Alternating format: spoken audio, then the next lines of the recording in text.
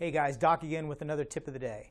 Today we're going to talk about the trauma triad of death. What is that? Well, it means three things.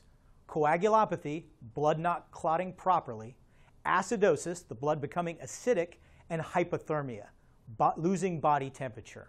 These are three things that happen in trauma that feed off of one another and make the patient circle the drain.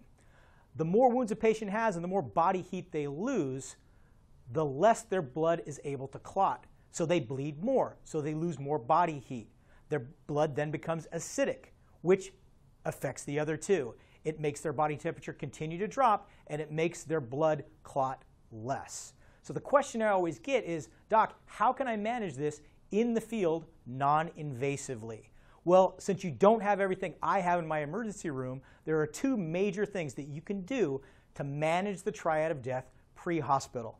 First and foremost, you plug those holes, right? You stop the bleeding. Since they can't clot for themselves and they're going to continue to lose blood and body heat, you stop the holes for them.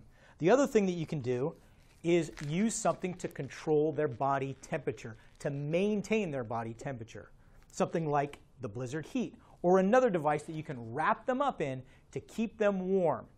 You need to try to cut the triad off at the knees just long enough that you can get them to my emergency room so we can intervene.